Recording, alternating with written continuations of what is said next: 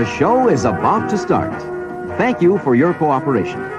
Enjoy the show, and please come back and visit us again.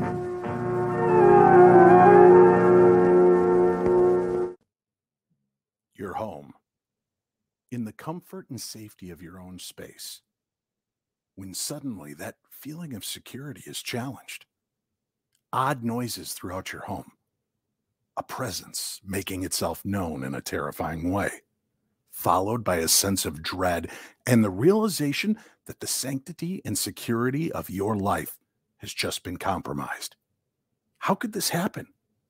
And what do you do now that it's found you and threatened you and those you love? Today, we explore this topic, Haunted by the Crone, with guest and survivor Jason Gowin and celebrity occultist Dan Eckhart, next on the Paranormal 60 with Dave Schrader. I'm not gonna stand here and listen to this baloney. He won't float. He doesn't stand for baloney.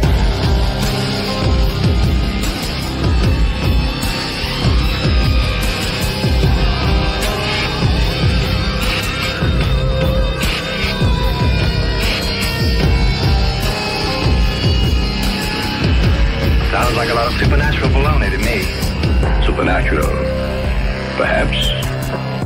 Baloney, perhaps not.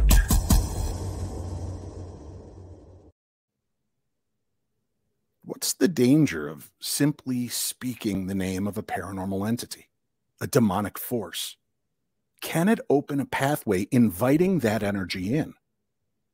But what if you did it as just a joke, not truly meaning to actually evoke something? Is there a chance that you could accidentally call upon the forces of evil? Our first guest knows all too well, and luckily, his family survived this encounter. Jason Gowin is a longtime friend, paranormal investigator, and survivor of a terrifying face-to-face meeting with an evil entity, an entity with its eyes set on his small son. Welcome my first guest on the Paranormal 60, Jason Gowin. Hello. Jason, you got to walk us through this from the beginning. This encounter truly is one of the most harrowing and frightening stories I've ever heard as a parent. Yeah, honestly, I've been friends a long time, and I have always, I'm a smartass. I'm a jokester. I thrive on sarcasm. And throughout my, career investigating the paranormal, it was always my go-to. It was something that, I was mentored by George Lutz, whose family was, the basis for the Amityville Horror. I toured with him. That's what he taught me to use to kind of combat some of this darkness. And I forget a lot of times when I'm in the moment that these things take things very literally. They're not about the joke. They're not going to go for the punchline. And I had been doing 3D scanning and 3D work with Greg and Dana Newkirk from the Traveling Museum of the Paranormal and the Occult. And I was 3D scanning some of their objects. And we had done... Now, wait, one second. When you say 3D scanning, help our understanding for listeners around the world that may not be familiar with this technology. What exactly are you doing? So I would take a device called a 3D scanner, and we would go around the outsides of each of their reportedly haunted objects, and we would make replicas of them to see if the haunting carried over into 3D printed versions or replicas, basically offspring of the originals. And it was kind of an experiment that I worked on with them for a long time. And one of the things that we did was one of their statues called the Crone. And I had tuned into one of their live streams. I had, and I didn't even make the joke per se, but I said out loud, I almost made the joke that it could sacrifice my son or come from my son's soul. I don't remember the exact words that I used, but I didn't actually make the joke directly. I said I was going to, but I didn't realize that the statue was in the room and apparently eavesdropping. And later that night, my wife and I were watching television, and we heard running back and forth upstairs. And I was like, wow, the cat is really going to town.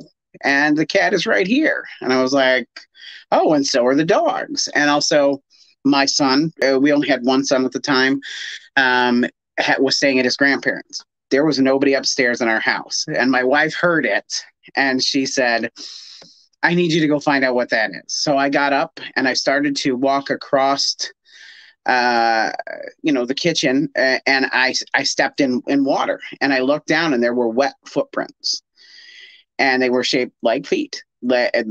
Exactly like that, all the way coming into our living space, which is where my wife and I were. I turned around and I followed them, and they were where they were coming from, and they came from our kitchen door, which goes outside. It had been snowing. I turned the light on. There were no tracks in the snow, but there were definitely wet footprints coming from the door inside the house. Now these footprints that you saw, obviously your son's not there. Correct. You and your wife are accounted for. When you went from that room into the living room, it's not like you'd trailed through water earlier in the day. No, we'd been binge watching Netflix for several hours at that point. So we hadn't left the room at all. And especially hadn't been outside. Nobody had come in. Nobody had gone out. We have motion sensor cameras that would have let us know if it had seen somebody coming in. Now, It's also important to note that with the Crone, this statue and idol, it put off a scent to some of the people that experienced it. It's like swamp water, right? Yes. Like dirty pond or swamp water. Yes. So when you see these footprints, what is your initial thought? I didn't know at the time. I was, just completely trying to figure out where it had come from. You immediately, your brain wants to go to somewhere logical. Is there a leak? How did this get here? But in the back of my head, I'm like, oh, I heard something running around upstairs. I hope we're not dealing with another case of the creepy crawlies in the house. Right. And, I had kind of stepped back from doing a lot of the paranormal work. Once I had a family, I had stepped back because, Amityville carries a weight with it. And so I called the Newkirks, and they got on a call with me, and a FaceTime call. And I'm showing them the footprints. I'm like, what's going on here? And Dana remembered that she had that I had made the joke during the live stream, and she's like, the Crone was in the room.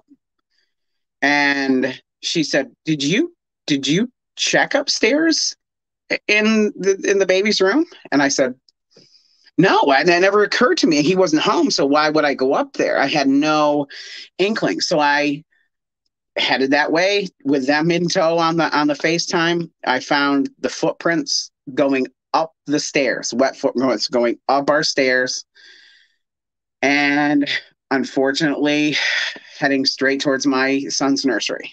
I need to ask, just so we're clear for listeners around the world tuning into this, the footsteps, they're not little dinky doll or idol-like footsteps. You're not trying to say that full-size adult-size footprints. All right. And on the carpet, they were very clear. Like they were like the wet soles of feet. Like on the kitchen floor, it spreads out a little bit. But on the stairs, they were pretty defined. So we get to the door of my son's room. The light is on inside the room. He's been gone since this morning. He's also, not able to get himself out of the crib. He's just a little under 2 at this point. And I walk inside the room and I follow the footprints, and they stop directly in front of the crib in one giant puddle. And at that point, I turned to Greg and Dana. I'm like, what? And they said, I kind of think you might have brought her here. And so thankfully, as I said, my son wasn't home that night. Mm-hmm. And, we just kind of were like, okay, maybe this was an isolated incident. Let's not, go too crazy with this. Several nights later, after Jason had come home, it had been quiet for a couple of days. There was no issues.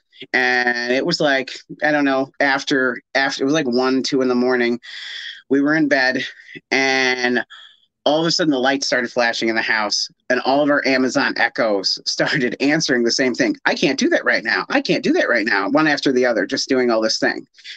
And at that point, all the lights went on that were automatic, hooked to the Amazon Alexa.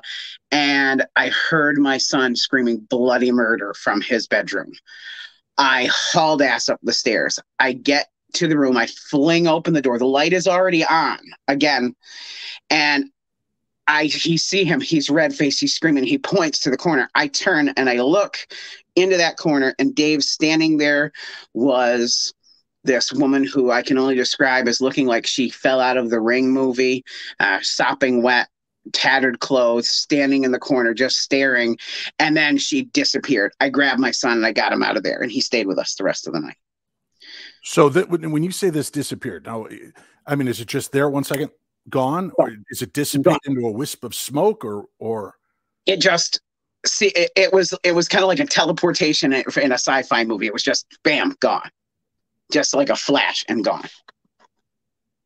All right, you've dealt with a lot in the paranormal field. You were good friends with George Lutz, as you mentioned, this surviving father figure from the Amityville horror. George took this very seriously. He did a lot to try to help protect himself and other people as he progressed in his journey in life. Mm-hmm. And those are all things that he taught me. And so he had given me this kit with this box and some other things to do a cleansing in the house. And so I did. I did the cleansing in the house. And at that same time, Dana sent me stuff to do a cleansing outside of the house as well. It hadn't gotten there yet. So the next night, we saw her again outside, but she was off the ground, and you could see this form flying around the windows. Also at the back door, we would hear this banging. We would go, there would be nothing, but we would hear the banging. And then at one point, my wife did see her in the back door, standing outside the back door. Yes, correct. And just staring in. Correct. Now, trying to get in, but couldn't. Your wife, prior to this incident, was she a believer in the supernatural and paranormal? No, she didn't believe in any of this stuff. In fact, she thought her exact words to me were like, I just don't understand how you feel like it's okay to take advantage of people because they're not real. And I was like, yeah. Well, moving in here will prove interesting for you. And so after this stuff, she kind of had to admit that there was something more going on. She also forbid me from doing any serious paranormal investigation after that because she had, quite literally, this thing tried to get our kid. And, was it irresponsible of me? Absolutely. But at the time, I'm a new dad. I'm not used to dealing with this kind of thing. Like, I had never had to be accountable for anybody else in the house before. So this was a real eye-opening wake-up call for me as a father that you have to be very careful about what you're saying, especially when it comes to this stuff. And, it took us I'd like to mention before the angry emails come into me about what a bonehead father move this was. Jay is from the same old school I am, right? Bill Murray was our leader when it came to ghost hunting. Yes. And you deal with fear, and I've known Jason long enough to know this. You deal with fear and uncomfortable situations with joking, and kidding around. And that was the concept. He was trying to make light of a very weird, creepy story. And knowing that you had the figure in your house because you were doing the 3D scanning and printing of the replicas, it was the humor was in an attempt to just kind of settle everybody's nerves and show false bravado. Is that a fair assumption? Yeah. Now, you see these wet footprints. Nothing happens after that night. A couple days, couple of weeks later, all of a sudden, all hell breaks loose. You see this being in your son's room. Your son sees this being. He's screaming. Your wife, who is not a believer, sees this being. This thing is zipping around the house, pounding on walls and windows and doors. Mm-hmm. This is a nightmare of epic proportions.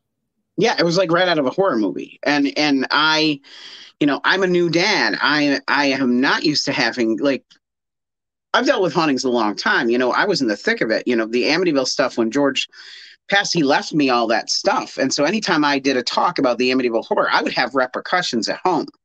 And so I stopped doing that when I got a family because I didn't want that coming home. as well.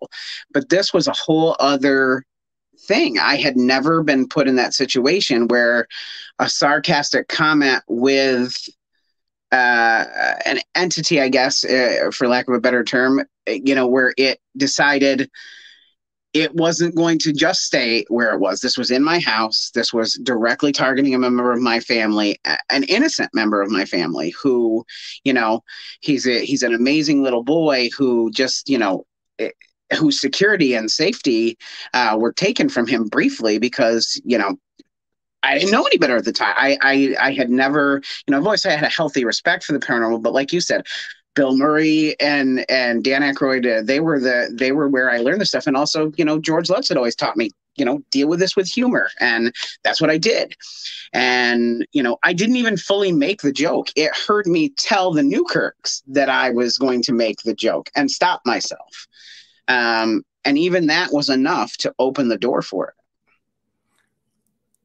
Obviously, this is, as I said, nightmare of epic proportions. What did you do to finally rid yourself of this crone, of this evil entity? Well, once the kit from Dana came in the mail, she walked us through it. We did a cleansing in the backyard as well, so it couldn't come anywhere near the property. And also, it never got back in the house again. Like, we never had any other issues once I did the box stuff that I was given. And once Dana gave us the stuff for outside, we never had any other issue with it, and it went away. In between the time you called the Newkirks to tell them this had progressed, this thing's out there, it came zipping around, did all that thing that one night. Between that time and the time you got the kit, were there other instances where it was blowing up the house, knocking on doors, ringing bells? Yeah, it was like 3 days. It was like it took us like 3 days for the kit to get from where they live to us. And in the 3 days between that time, it was not, I was terrified to look out the windows because you never knew where you were going to, like, I saw it was like this white, like, transparent whoosh that would like fly by the window. And I've never, I've been investigating since 1998. I had never seen anything quite like what happened when the crone was pissed off she didn't get her, her prey or her sacrifice. This smell, was it accompanying your haunting as well? This swampy, dirty water scent? I never noticed the smell. We never had the smell here in the house. Water, for sure. There was water. Well, one thing I forgot to mention is that one of the things that prompted me to call the Newkirks that night in the kitchen is, and one of the reasons I was also worried at first that we had a leak is because water poured we have this archway in our living room, and it poured from the top of it down like rain almost, and in the kitchen. And I had thought a pipe burst, and then I was like, there's no pipes above that, so I'm not sure what this is. And that's when I, upon like reflecting on that, I was like, I need to call the Newkirks. There's nothing up there that would have caused this. So this thing was put to rest for you and your family. Yes. Mm-hmm. Yeah, within, it was, 5 days of sheer terror, but it was, after that, we never had an issue again. Obviously, because your child was involved, there's a certain heightened sense of fear. But looking at it in hindsight, if your son wasn't part of this mix, do you think it would have still been as terrifying? No, I mean, I guess for my wife, yes. I had been, I've been in this situation before. When you have dealt with the Amityville stuff in particular, it was second nature. And I wouldn't say second nature, but I had been accustomed to that kind of thing. For my wife, whole other story, because she came at this so that this stuff is not possibly real. And then there's this creepy ass woman knocking on your door in the middle of the night trying to get in your house and take your kid. So for her, it was a whole other ball game. And like I said, right. She was no longer comfortable with me actively looking this stuff out. Well, Jason, thank you for coming on and sharing this story and enlightening people to the dangers of even joking about aspects of the paranormal. Yeah, well, Dave, I'm glad to, help you out anytime, come on anytime. And if anything, anybody else takes away from this is, jokes are all great and they serve a purpose when dealing with this stuff, but just make sure that you're using them in the most cautious manner, especially when your family's involved.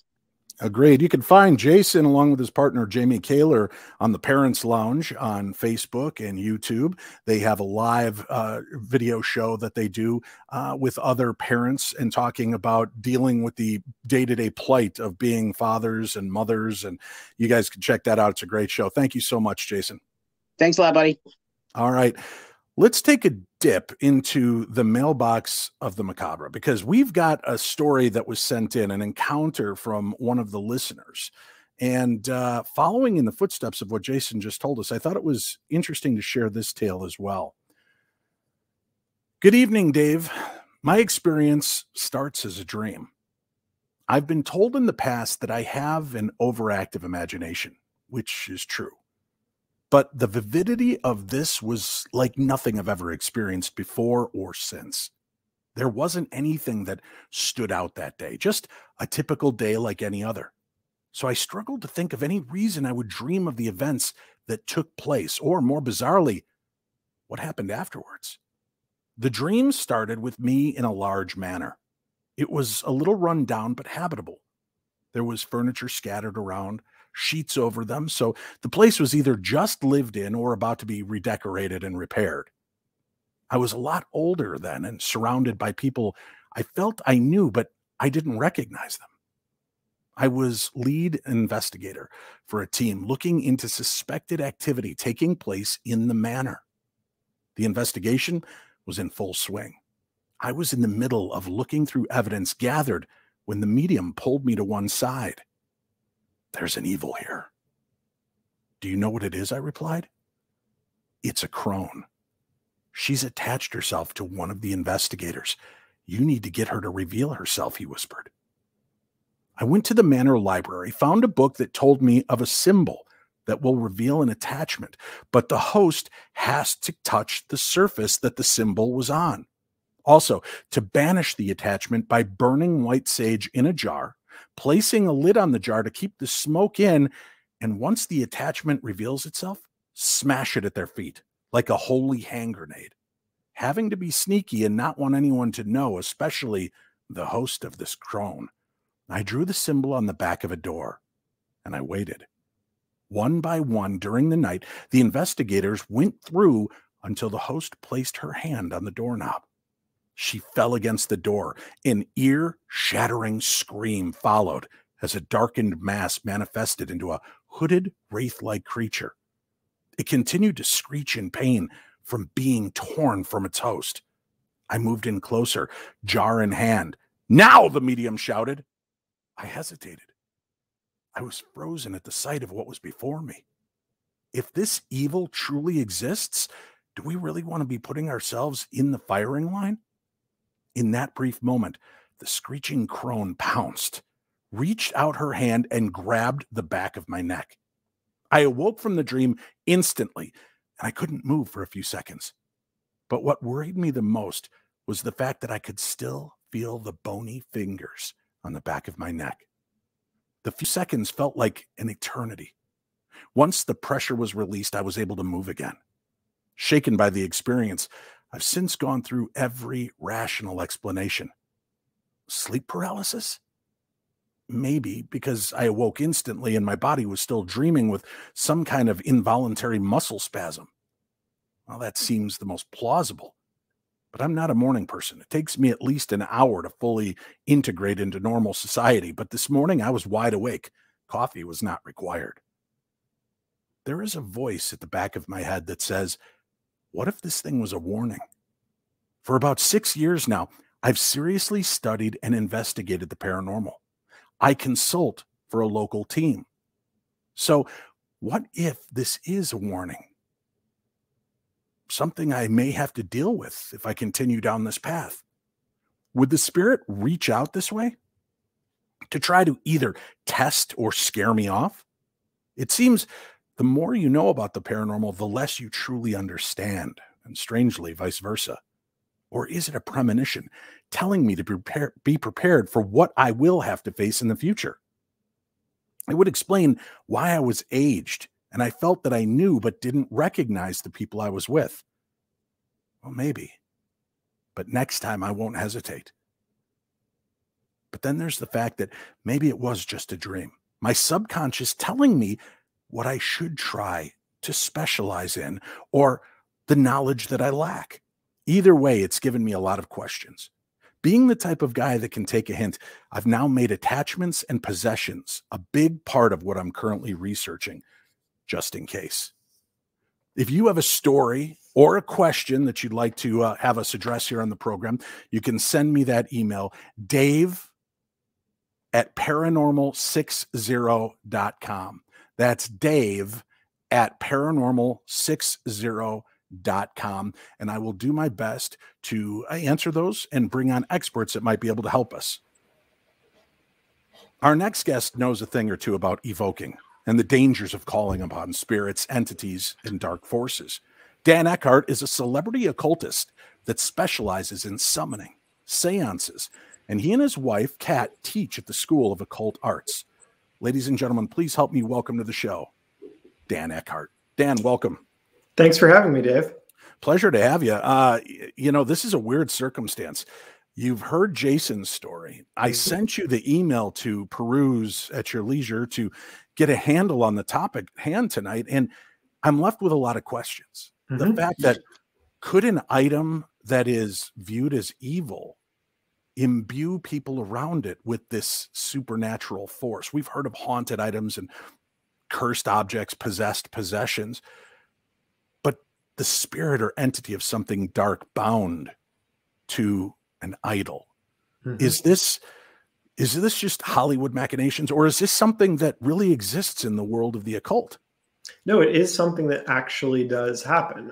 We see it most recently. There was an example of a group of hikers who found an object in the Catskills Mountains that also had a Crone connection to it. They brought it home with them, and they started to have all kinds of negative paranormal experiences. The possession item, to have a physical item that might have something attached to it, particularly seems to remind me of gifting within paranormal circles and paranormal community. And by gifting, I mean in the magical sense of walking out into the woods to make an offering to something. Maybe you're making an offering to the Fae, or maybe you're making an offering to Bigfoot. But regardless, leaving an object for this entity, for this thing, and seeing what that thing returns. Folklorically, one of the things we do know is that whatever shows up in that space is then meant to be essentially left there. We say thank you for it. Maybe we give another gift, but we don't take that item with us. In terms of folklore, in terms of kind of myth and legend, we know that that can open doors to things kind of coming along with the object for the ride. I know doing the Holzer files, we encountered some people that worked in Santeria. And we were informed that they would go and they would bring tokens that they would kind of affix their worries, their anger, their frustrations and problems to, and leave it behind, kind of leaving it to nature to deal with that negativity in a way to purge. This being and what happened to Jason truly goes down, especially because I guess he's such a dear friend of mine, to know this actually happened to somebody I love, know, and trust. This was something powerful, Dan, but was it truly this demonic entity, or what do you think took place in that case? Yeah, that's a great question. You know, when we talk about invoking or evoking spirits, when we talk about summoning spirits, a lot of people their mind goes immediately to Hollywood, and they think about demons in a house that have like a powerful name, or these kinds of portals that open to very negative spaces. And whenever something comes into our house that's not welcome there, the experience is negative. It can be very disconcerting. It can be very uncomfortable. But generally, it's harder to summon a named demon. When you're doing occult work that summons an angel or a demon, that involves a lot of planning. It often involves multi-day rituals. It involves fasting. It involves a certain order of candles, sometimes even attire, like wearing a crown or using a wand or an athame. And those entities seem to be very specific about how they're summoned. So they won't show up unless you have the things that they say you need to have. However, that doesn't mean that lesser things don't come wandering through and filling that space. So often when Kat and I are called in for a paranormal investigation or we're consulting on something, what we find is it's one of these sort of like non-housebroken, less welcome entities that maybe you make a joke, maybe you say, oh, well, sure, it can come into my house. And then whatever that lesser thing is floating around outside says, an opportunity, and walks across the door. The good news about that is they are generally easier to get rid of than something that requires heavy ritual binding or some sort of occultic grimoire to deal with. But that doesn't mean it's less scary. That doesn't mean it's less uncomfortable. In this instance, as you mentioned, just by simply saying the name doesn't mean that that's going to call that being, but does it turn a light on? Does that being become aware of you? I know that's a fear a lot of people have, listening to shows like this, watching TV shows, and hearing demonic names. Does it really grab the attention, or does it take the full invocation, the full commitment to this for these things to really take place? It takes the full invocation. Just hearing the name, just glancing at, if you were for some reason to walk across an open lesser key of Solomon and see a sigil, that will not summon that entity into your space. It takes intent. Whenever we do an occult working or ritual working, will is a very important part of that. So you need to have the will to summon the entity, the will to bind it, the will to contain it. However, when we're working in the paranormal, when we're working with this sort of extra physical weirdness, it does seem to attract certain types of people. And it does seem to attract people who are very interested in this sort of thing. So I would say it's less that those entities will show up, but there are those curious ones, those things that are, again, just kind of like wandering through. And when you look at specifically folklore, like folkloric magic, when you're looking at Hindu and Tibetan magical systems, they're keenly aware, the practitioners of those systems are keenly aware of the fact that there are spirits just floating around. And so they introduce very simple things to stop those things from attaching themselves or coming into a space where they're unwelcome.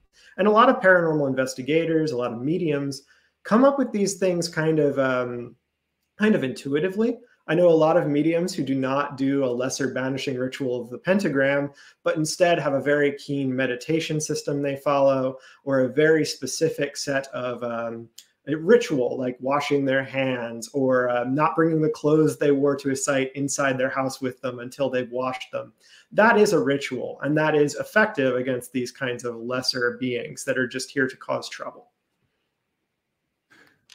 Now, I do want to point out one thing. As I mentioned at the beginning of this, that you and your wife teach at the Occult School of Sciences, right? The School of Occult Arts. School of Occult Arts, I'm sorry. Yes.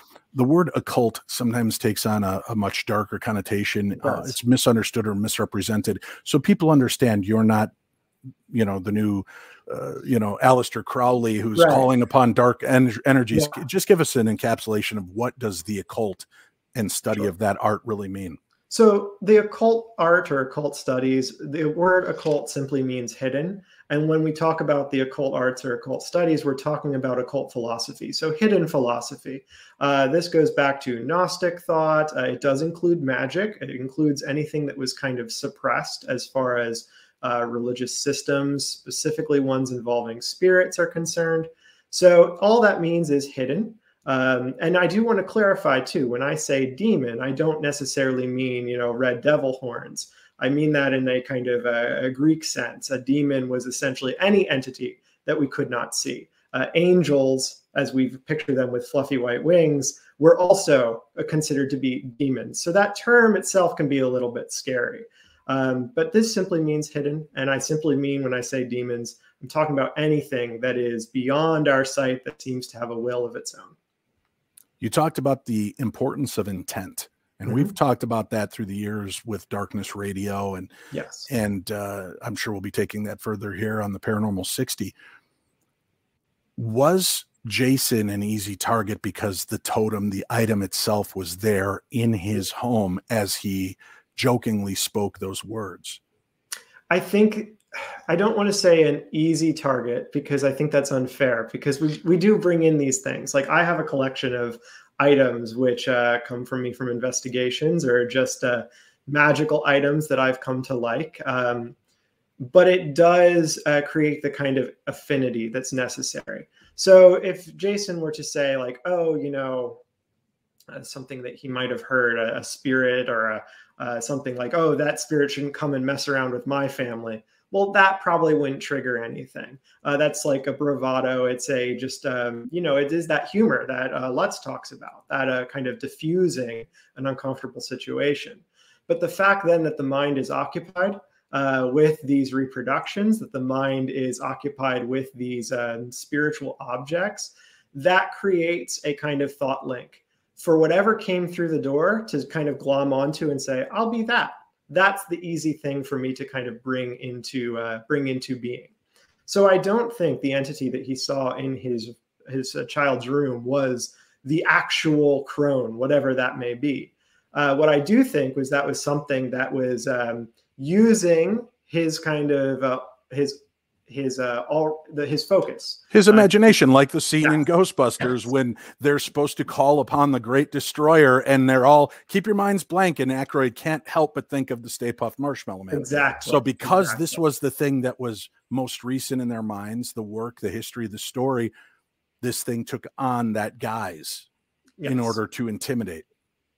Exactly. And that's really what we find with these kinds of situations, is that when something that is a lower level entity, whatever it is, if it's a thought form, a tulpa, or if it's actually something that we don't know its name, comes into a space, it does want to make you upset. It does want to rustle your feathers, because that energy, that connection, that fear, the more you think about it, that's feeding it. It's making it stronger. Now, that being said, that doesn't mean you can't get rid of it. Jason clearly did, but that's why they are such a disturbance. If people are concerned and worried, and that's their intent to have fear, does that invite... See, I've joked around about it with Jeff Belanger for years. We're the ghosts that are not going to be demonic, but if I know you're afraid in a haunted location, I'm going to be the one pushing the planchette to spell "you're going to die." It doesn't mean I'm a demon. It doesn't mean I'm evil, but I'm a wise ass in life, so in death, right? So this would be something I would do as a joke. But it opens opportunities for lower level energies and prankster ghosts to have a little fun. Exactly. And that's not to diminish the experience. It was terrifying what happened to Jason and his family. And the idol was there in their home. So there's a very good chance that whatever it was attached to that, or one of its minions, perhaps taking on this guise to challenge. That in itself is terrifying. But that's why education and schools like you and your wife run are important, so that people can understand what they're dealing with and how to deal with them appropriately. Exactly. And it is very simple. One of the easiest ways to gain control over any kind of entity, demon, whatever you want to call it, is simply to know its name and then to act as though you are in charge of it. Now, you might say, well, that's easy if you know exactly, like if you know the name. However, there is a long history within exorcisms of the medium, the priest, the person who is presiding over the exorcism, if the entity does not give its name, to simply name it, to say, I, by the power of whatever God you believe in, name you X, and as such, you have to leave. And that's actually quite effective, because what it's showing is that you are in power. A lot of these kind of demonic entities, even angelic entities, they have a relationship to power and a relationship to you within that power. So if you can stand within a space and say, listen, I know your name, that entity may wonder what else you know. So it's going to listen to you. Fascinating stuff. People that are interested in taking classes, learning more about what you and Kat do, the Eckharts.com, is that the best way to reach you? Yes, the Eckharts.com. The School of Occult Arts is our portal for if you're interested in magic, esoteric philosophy, history, and as well as like safe practice with summonings or just magical craft in general. And then we also, of course, provide readings, but that's on our website, and you can find that by clicking around. The Eckharts.com, TheEckharts, ECKHARTS.com. We're going to have a link for that on today's program guide so that you can find it a little bit more easily. And again, it's always a pleasure catching up with you. Please give my best to Kat. I know she couldn't be with us tonight. She's a little under the weather. Our thoughts and prayers go out to her as well. So thank you so much for being here, Dan. Thanks for having me. Appreciate the insights. It's fascinating. Our concepts are constantly challenged in this field of the supernatural to understand what it is that we may truly be up against. And the paranormal is nothing to be taken lightly. With the popularity of paranormal TV programs, I understand more than anybody people wanting to experience things for themselves. Curiosity, after all, is human nature. When I'm asked advice for new investigators, I always suggest reading, education, and knowledge before investigating. Remember, watching shows on TV doesn't make you an expert in the field. If that were the case, I'd be a lawyer with a medical degree by now, thanks to Law and Order and Grey's Anatomy. Stay tuned. We've got more coming your way. You're listening to the best in paranormal podcasting. This is the Paranormal 60 with Dave Schrader.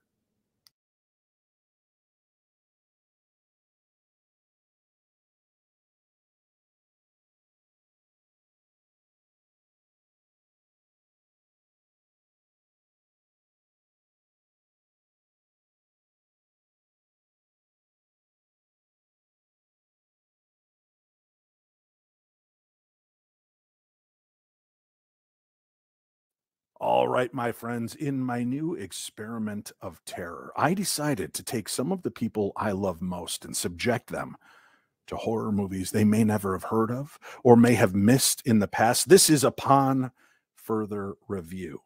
And I knew I wanted to come out swinging. So there was only one guy I knew I could lean on to check out this first movie. And he came to me. He said, Dave, if we're going to do this, I want a classic. I want one that is going to blow my mind. And I knew exactly what I needed to bring to this.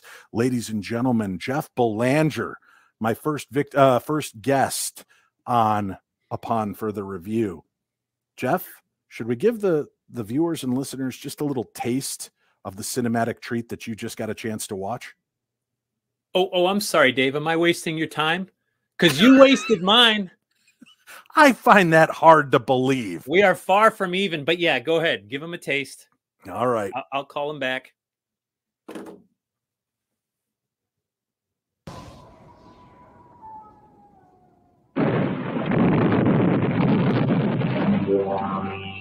What happened that night science made its greatest mistake?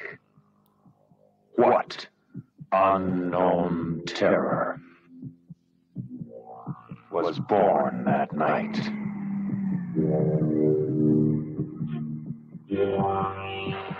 What is the terrifying mutant that strikes from behind the shroud of night?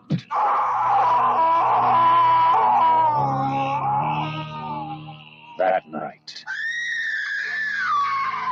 night of the Lepus. A night of total terror, more shattering than your strangest nightmare.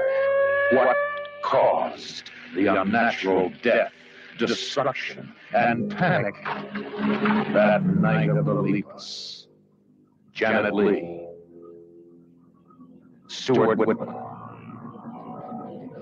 Rory Calhoun, and Paul Fix. Night of the Lepus. Kill one, and thousands take their place. What devil creatures growing in weight and size every day are hidden behind the eyes of horror? What can stop them? Night of the Lepus. From MGM. I absolutely love, first of all, that he says mutant in the... He also said Lepus, and in the movie they say Lepus. So, I mean, mutants, I don't know. This is just a way to try to confuse and confound, I believe. Which is critical if you're the production company that's promoting this movie, because if you tell them what it's really about, no one would have watched it all. What? Are you kidding? Jeff, in the pantheon of legendary, terrifying creatures, we learned from Monty Python that this is one that should not be overlooked. So here's the thing. A couple of things. We have to put this movie into some context. It came out in 1972. 1972. William F. Claxton directed it. Not that you should really know that name, but he did like 4 episodes of The Twilight Zone, 2 episodes of Perry Mason, and a bunch of Westerns. And so he got some of his Western buddies and actors together, including, by the way, I got so excited watching the opening credits, DeForest Kelley, Bones McCoy. There he is. Bones McCoy from Star Trek. And I was so excited. I said, all right, I'm in for a treat. I was wrong, but and then I had to remind myself, 1972, Star Trek was done, and no one would ever speak of Star Trek ever again if you were in the 1972 mindset, because syndication hadn't really happened yet. So Bones McCoy was just looking for a gig, looking for a job, which is evident. Right. And I do think it's funny that they have all of these other celebrities listed. Janet Leigh. Look, when you've got Janet Leigh and DeForest Kelley in your lead roles, you've got to think this is going to be big. This Janet Leigh is hot off Psycho. Well, 10 years hot off of Psycho, but DeForest Kelley just a few years off of Star Trek. This is bound to be a cinematic horror classic, Jeff. So I got to be honest with you, I'm a little disappointed in your initial vibe of this movie. Okay, Janet Leigh, who, by the way, would go on to be the mother of Jamie Lee Curtis. So more horror connections. Anyway, when the movie first started, also, let me just preface by saying I was an English major. I've written books, right? Bunch of them. I know words. Words are my thing.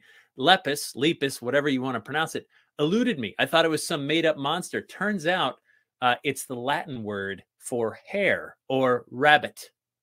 And the movie was originally supposed to be called Rabbit, but the movie company figured that didn't sound scary enough. And then it occurred to me, if I had to list all the animals like Noah's Ark, right, 2 by 2, from scariest to least frightening, scariest, we could argue about like crocodiles and alligators and lions and tigers and bears and badgers and all kinds of things. But I got to believe near the very end would be bunny rabbits.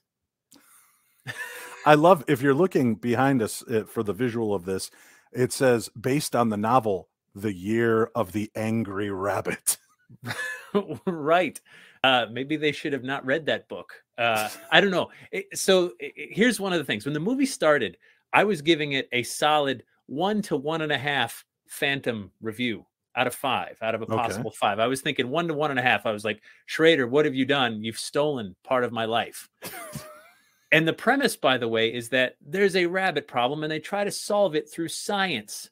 And so they tinker, and they think, well, maybe we can like genetically modify these creatures and they won't be this big problem for this ranch.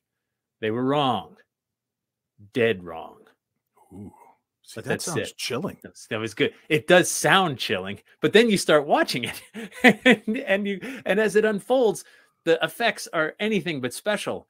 And the actors look so awkward. And I realize these are Western actors and they know the premise. And I'm sure they're doing some of these scenes and they're looking at the director. They're looking at William F. Claxton and saying, I don't know, Bill, this doesn't feel like it's going to work. And Bill's, I know, must have said 1,000 times on the set, don't worry, in post, it's going to be amazing. We've got some stuff going. So for the first like 45 minutes of the film, I can't even call it that movie thing on my TV. It's going. I believe like, Cinematic Classic is still out there for you to use should you choose to. Sure, but we'll get to that. So I'm giving it 1.5 Phantoms for the first 45 minutes, and then as the plot thickens, dissipates, vanishes, and it gets weirder and weirder into Crazy Town. And obviously they're committed to the whole premise now. You can't turn back halfway through the movie and go, you know what, let's just toss this out and try again. I started rooting for it to just get stranger and more corny and more awful. And boy, at that point, I was not disappointed. When I was rooting for the bad, when I said, come on, let's get worse and worse and worse, it said, Jeff, hold my beer, because we are going to do just that. And so my score scale started to slide up, I found, because I didn't turn it off. I kept with it. 1.5 fandoms suddenly turned into like 3.5, maybe even almost 4 by the very end, when I was rolling on the floor laughing at this quote horror movie that was scary in only one aspect, but not the aspect anyone was going for. Truly, truly awful. But in the end, I will say this. This movie asked some big questions about what happens when we play God, when we tinker with the food chain, when we tinker with the animal kingdom. It asks big, big questions. Doesn't answer any of them. But boy, howdy, this thing could have been pulled out of today's headlines, except maybe like the scientists would be like, hey, I have an idea on how we can solve this wabbit problem. And someone said, no. Have you seen this movie, Night of the Lepus? And that would have been the end of that. What a shame. Well, we are on the 50th anniversary of Night of the Lepus. Oh my gosh. And I'm just hoping that somebody has the forethought to come back and redo this movie the way it should be done, so that we can see things like this. The Night of the Lepus Happy Meal.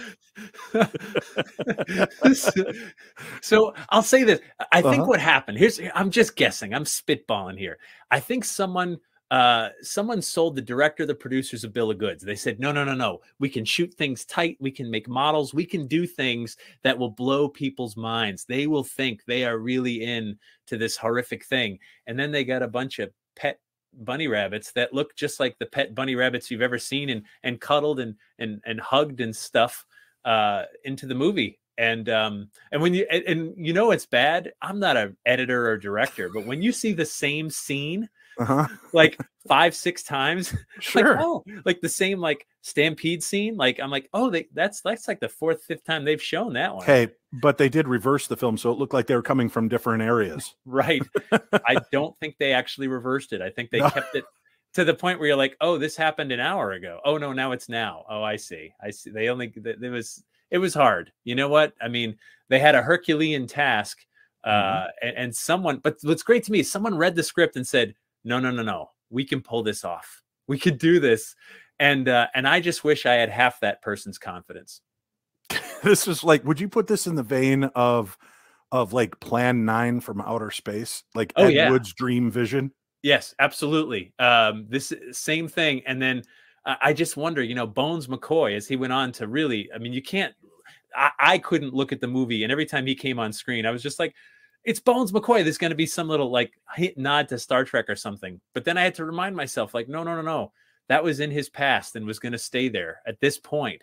For at least 5 more years, not till 77, right? Right. 77 is when it started to blow up again. And then he really couldn't be anything but Bones McCoy.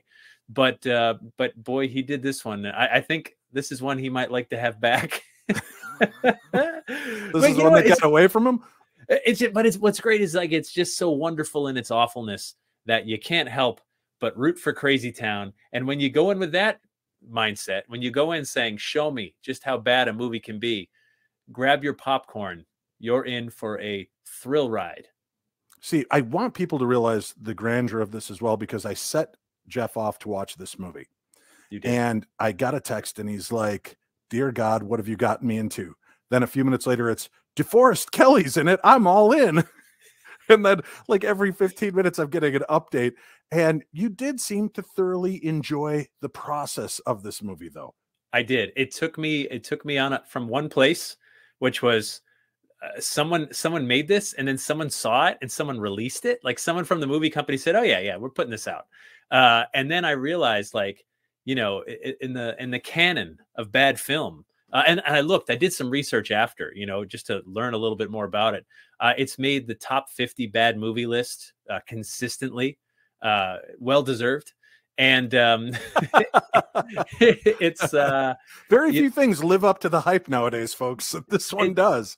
Lives up to the hype, man. It really does. But yeah, no, after a while it was like, and I found myself like MST3King the whole thing, like having my own entertaining time, just being like, oh, here it comes. And then just adding my commentary. I got to believe if you got a group of friends around and something to alter your state of consciousness, whatever that may be, whatever you prefer, be it liquid form or smokable, whatever, you could have a lot of fun for a solid 85 minutes. We should figure out some little movie theater that we could rent around Easter, and this will be our horror Easter film. We invite everybody to come in. We'll do some talks about the paranormal and then just drop right into Night of the Lepus. And I love that MGM, like when they put it out on Blu-ray, there was a huge press release and push for this a few years ago. So finally available on Blu-ray. Finally, when I saw, you know, I got to be honest, when I saw the trailer, I only watched it online, the original trailer, which is the same, except now it says available on Blu-ray. That sort of blew my mind. Yep. But think about it. They don't care why you watch it. Laugh at it, laugh with it, be scared, don't be scared. If you're buying it, they're still making money. Well done, MGM. Get your kids together, get the family together for fun this Easter. You're always looking for a good horror movie for the time of year. Pop in Night of the Lepus. And yes, that was the original trailer. And I love the echoey voice effect that they used. And it's, they are mutants in the Night of the Lepus. I promise you, had they shown scenes from the movie, the actual Lepus, no one would have gone. They wouldn't have sold a single ticket. They would have been like, are you kidding? That's supposed to be scary. Well done. Whoever cut this trailer. You saved it from being a complete, economic disaster for the movie company. Well done. All right. That's it from Jeff Belanger. Thank you, Jeff. We'll be back again next week with another edition of Upon Further Review. Well, I hope you enjoyed that as much as I did. Great, fun movie. Again, if you just like having fun and schlock fests, check out Night of the Lepus, whatever the hell it's called. It's well worth your time to look at. Hey, I want to mention real quickly, I'd love to meet you. And it's going to be real simple because coming up March 4th through the 6th, I'm going to be in Waynesboro, Pennsylvania at the Mystic and Mystery Weekend. It's a meet and greet, paranormal investigations. There are tattooers, vendors, Akashic readings, scrying, Reiki, psychic and tarot, readings, runes, aura photography, table tipping, meditation, and more. And I'll tell you what, I have been to a few places that do table tipping, and that is insane to see happen. Now, I've seen bad table tipping, and I've seen remarkable table tipping where the table is literally lifting off the ground and chasing people around the room. When they get it going, I don't know if it's psychic imprint from the people running it or what. I don't know what kind of shenanigans and black magic is involved, but it's always fun. Again, you can find out more information about that. Go to darknessevents.com, darknessevents.com, and you'll find more information there on all of the great places I'm going to be this year, and I hope you'll check it out. Before we say goodbye, though, I want to go by the book. Well, that's our new segment, Go By the Book. And this is a great one. I love time travel, and today we're highlighting the new book, Time Travel, The Science and the Science Fiction by Nick Redfern, available now via Visible Ink Press. Fact or fiction, real or impossible, movement through time explored, examined, and explained. Albert Einstein's theory of relativity postulates that scientists have proven some of these factors may exist, and that the faster you travel, the slower time moves. Clocks on airplanes, satellites, and rockets are slower than clocks on Earth, and time travel is indeed real. Can time machines, time tunnel wormholes, or tales of fictional time-traveling heroes be so far-fetched? Covering the history of time travel in both reality and fiction, Time Travel, The Science and Science Fiction investigates the long history, myths, science, and stories of movement from the present to the past and into the future. Timely in its telling, Time Travel, The Science and Science Fiction by Nick Redfern chronicles more than 30 instances and accounts and stories and famous examples of time travel. You can find that book and more at theparanormal60.com, theparanormal60.com, and then click the store tab. You'll find information there. Well, folks, I hope you enjoyed our first presentation of the Paranormal 60 with Dave Schrader. The paranormal is nothing to be taken lightly. Like any study, time and effort needs to be put into research and understanding. Calling on forces that you don't fully grasp, even in jest, can result in unseen dangers. It's always a good idea to be cautious about this work, but never walk in a place of fear. That's something that can invite lower-level entities seeking you harm to get in and find a crack. Be careful. Enjoy the paranormal, educate, enlighten, and study these things. Because again, you should never walk into this blindly. I'd like to thank our guests, Jason Gowin, for sharing his terrifying experience, and to Dan Eckhart for his guidance and insights, and a special thanks to Tim Dennis. The beat goes on, brother. Make sure to continue to listen to the long-running paranormal podcast, Darkness Radio, and tell him Dave sent you.